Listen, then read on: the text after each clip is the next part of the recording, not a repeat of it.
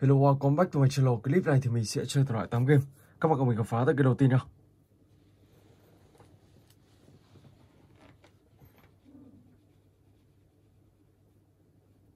Let's go.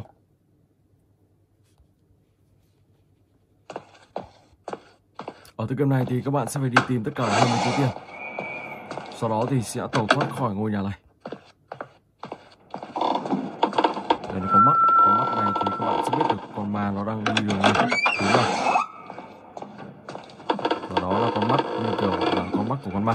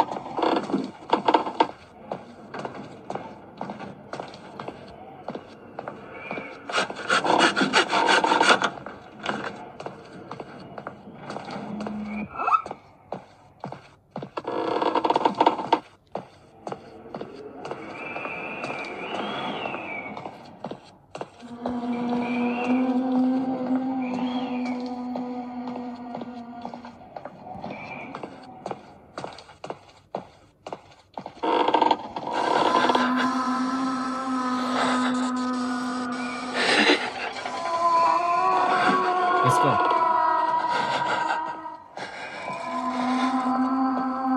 Hai túi tiền nữa thôi. Sau đó thì mình sẽ tẩu thoát khỏi ngôi nhà này.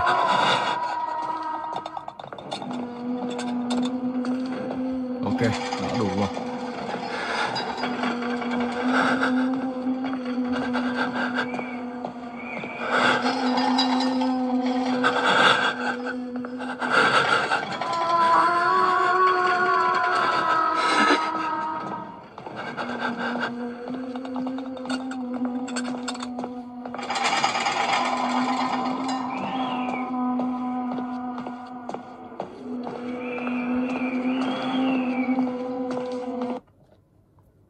Rồi và bây giờ thì mình sẽ chuyển sang cái thứ hai, trên cấp Roblox 2.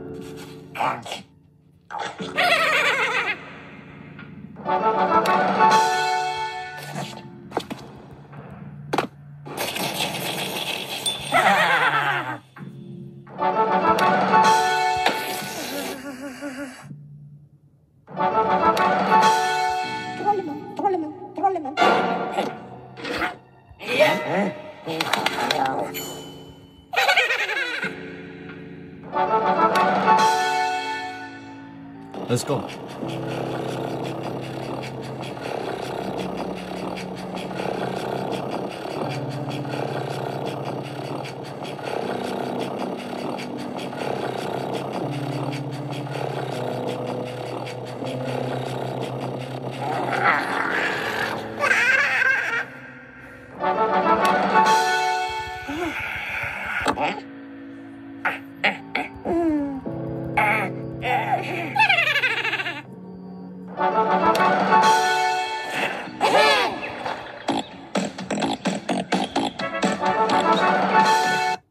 Rồi và bây giờ thì mình sẽ sang cái thứ ba, Ice Cream Fall.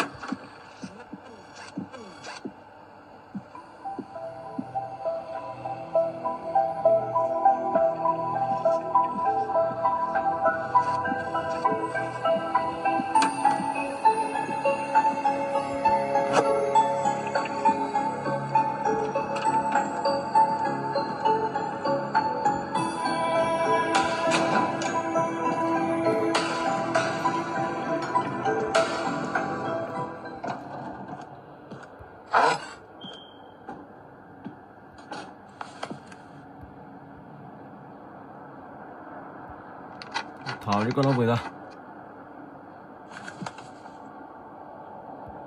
Ở đây có 2 con ốc. Oh my god.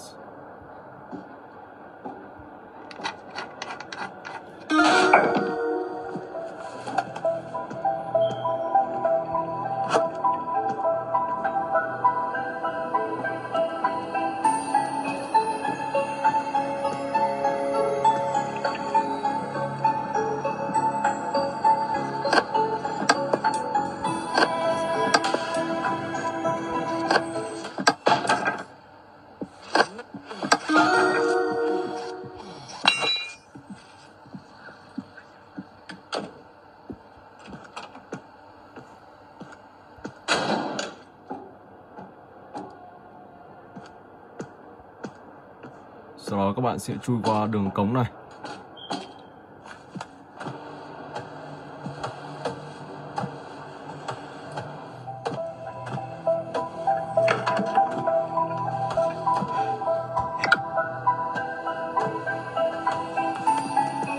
Ở đây xem có gì không.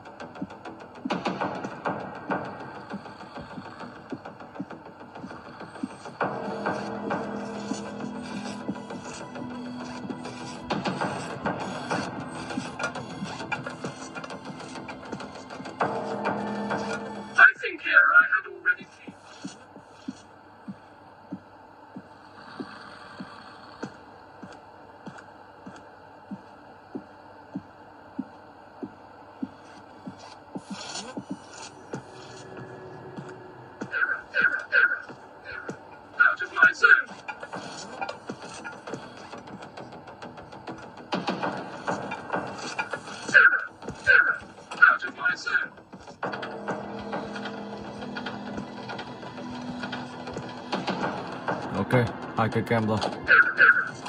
Vậy là tổng mình đã tìm thấy được 3 cây kem luôn. Mình sẽ lắp từng cây kem này vào. Anh chàng này đang đơ, lấy luôn tấm thẻ. Cho tấm thẻ lấy đi.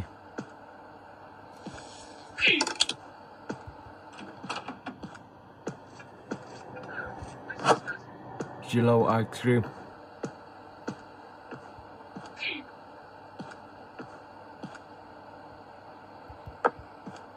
Let's go. Còn tấm thẻ tìm luôn.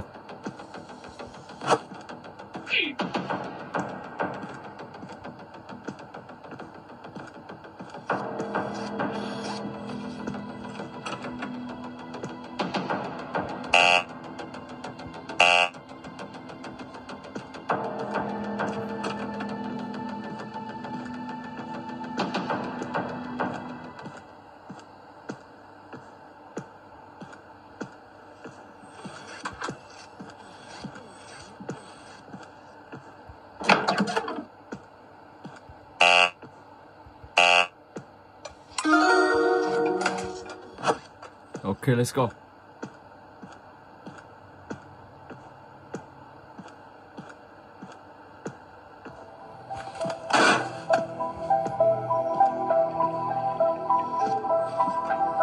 Số 4 cuối cùng.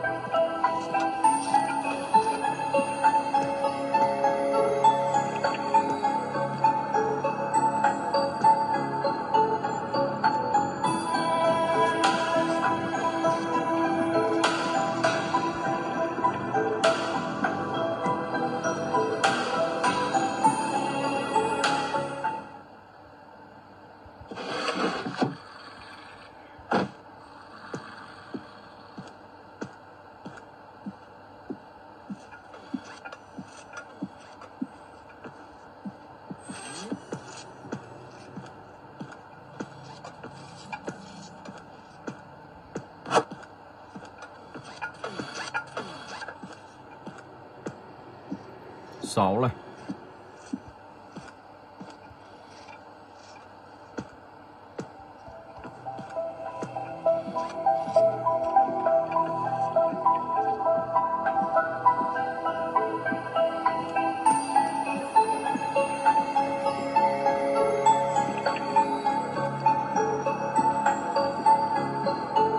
Sáu sáu.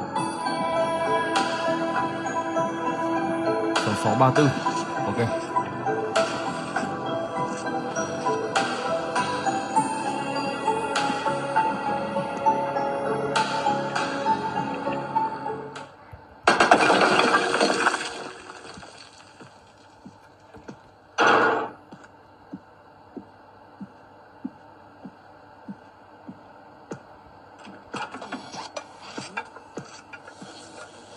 Sáu sáu ba tư.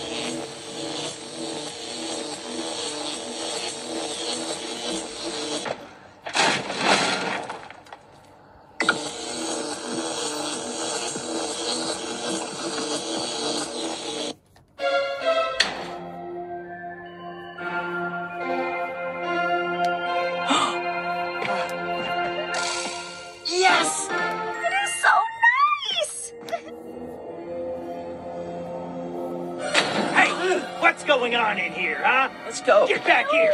I said get back here, you little bastard! Just missed Ok, it. đã giải cứu thành công. Rồi và bây giờ thì mình sẽ sang tới kênh thứ tư. Bendy ra.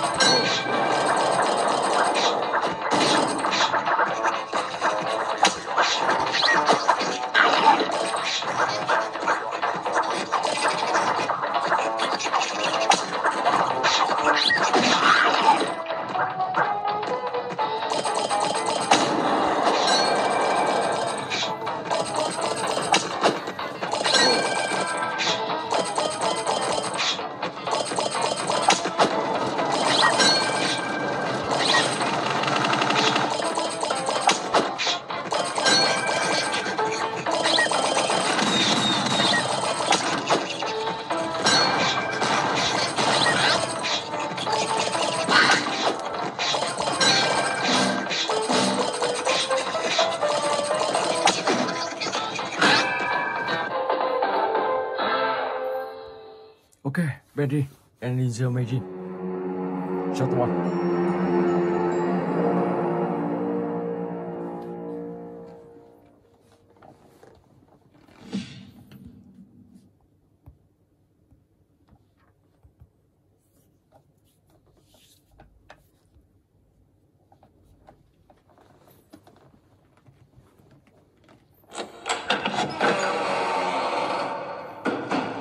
Let's go. All right, Joey. I'm here. Let's see if we can find what you wanted me to see.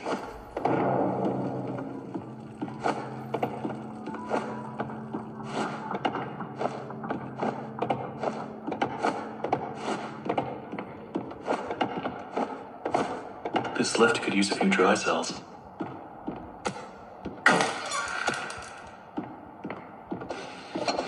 Let's see what you're hiding down there, old friend.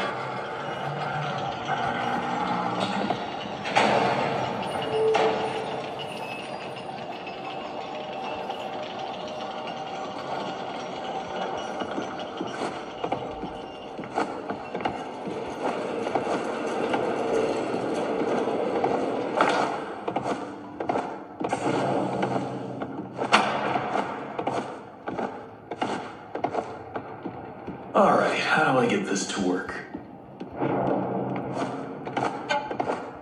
put this here? Who put you here? Oh my god. Joey, what were you doing?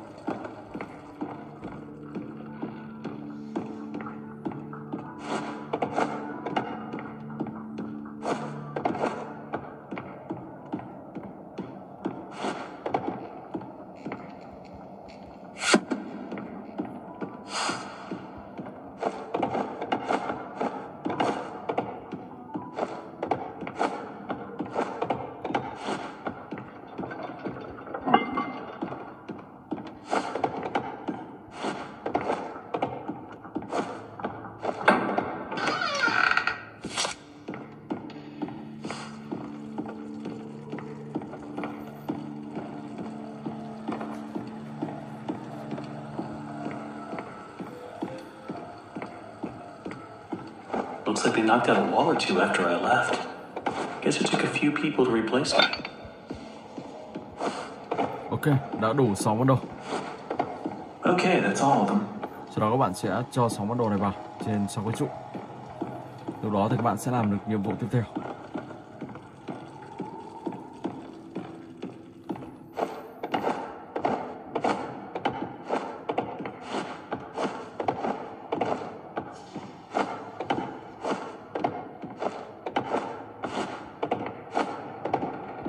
One, two, three, four, five, six.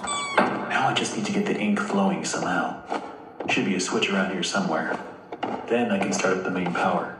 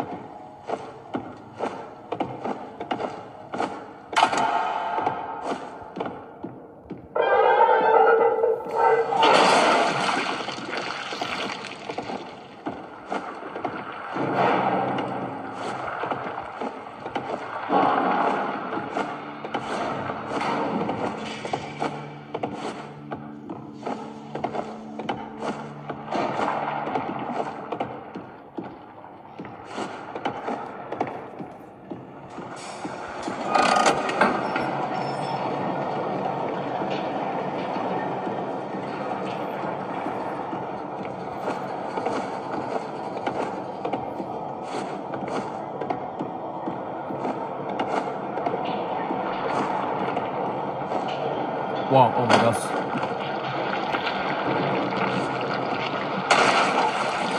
Cái cửa đây đóng luôn rồi. Đi thẳng vào bên trong.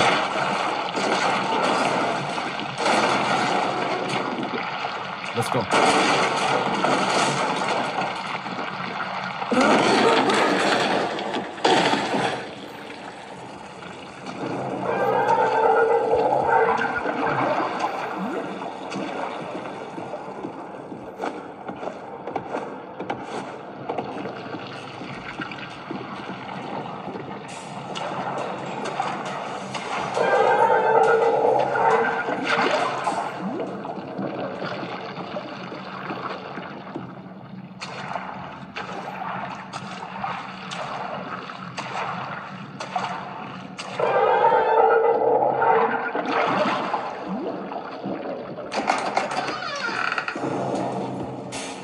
This will definitely come in handy.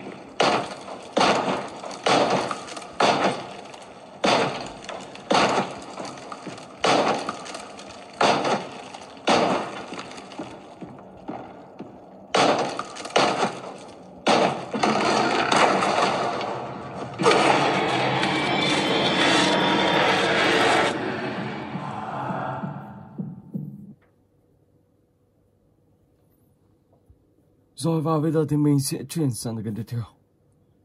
Roblox.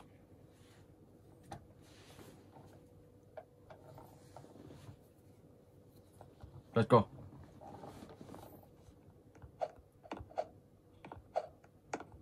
Parkour.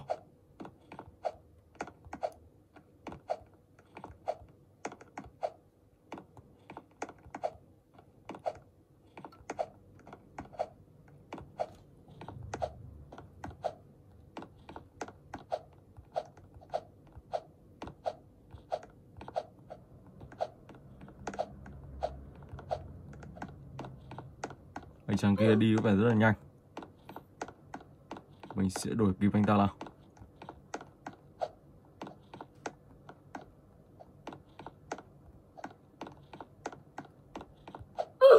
Oh my gosh.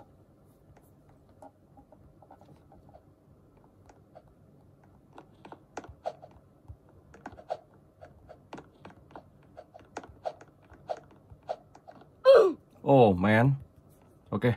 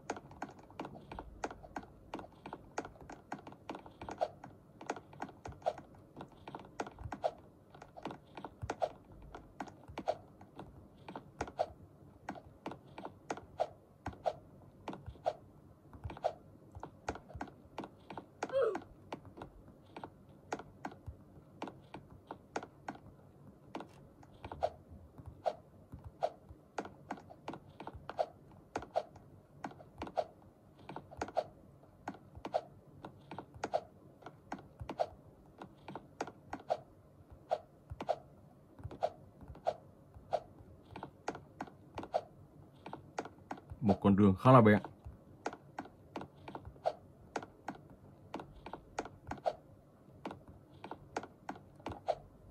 Wow. Rồi ok, và bây giờ thì mình sẽ chuyển sang tựa game tiếp theo. Slendrina, The School.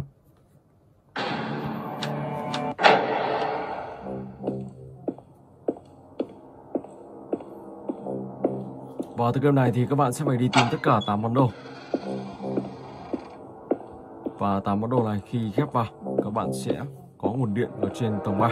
Sau đó thì cánh cửa tầng 3 sẽ được mở ra, bẻ chốt ra.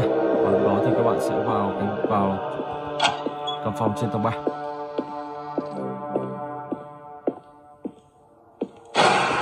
Oh my gosh. Một chiếc chìa khóa.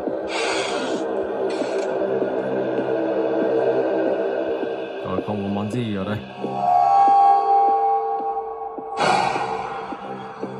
Làm tí máu này. Ok.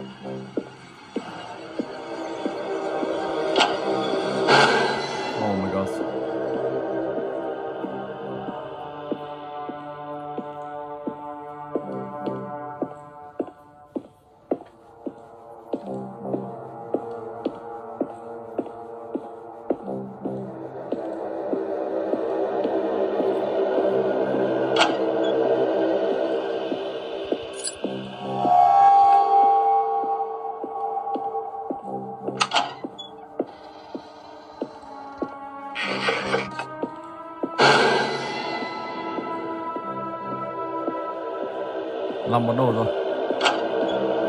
Món đồ thứ 6.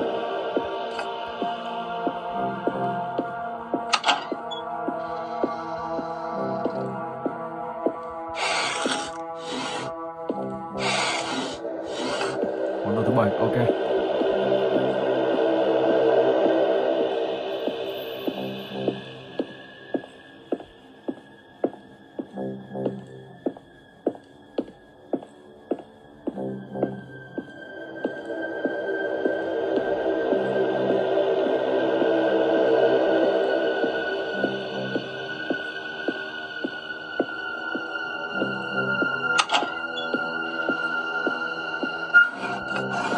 Món đồ và các bạn sẽ lắp 8 món đồ vào đây.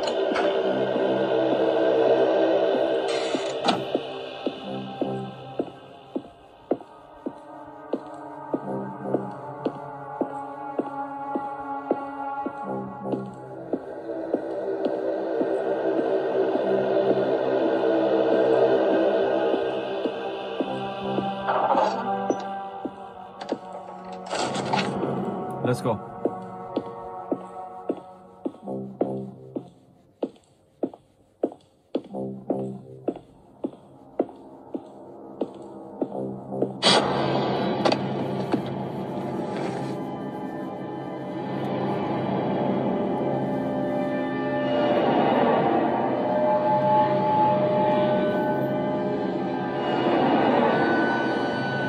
Và ở đây các bạn sẽ biết được command này, đó chính là một giáo viên. Giáo viên ở trong ngôi trường học bỏ hoang này. Rồi và bây giờ thì mình sẽ chuyển sang tới cái tiếp theo, Horror Cloud.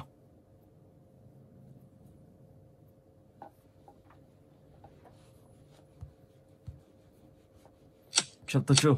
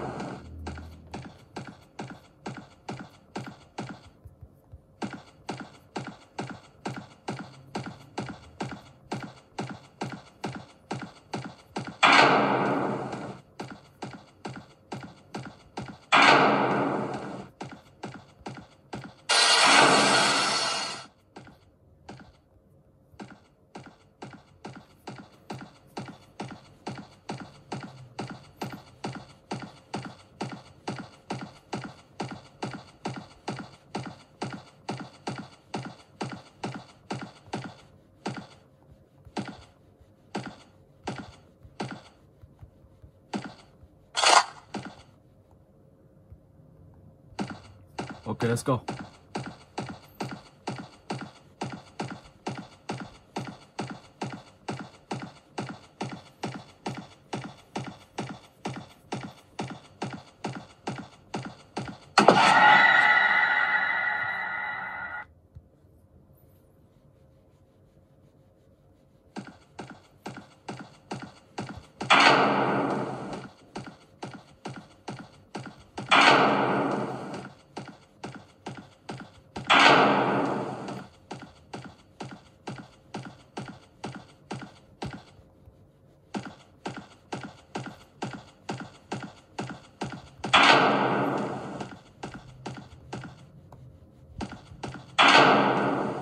các bạn sẽ đặt 2 trái bom vào 2 cái bình ga này.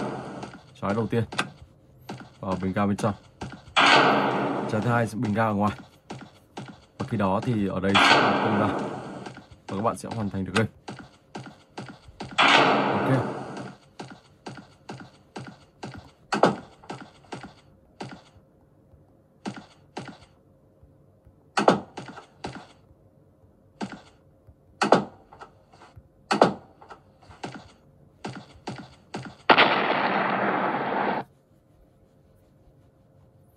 Rồi và mình xin phép dừng clip tại đây. Hẹn gặp lại các bạn trong clip tiếp theo.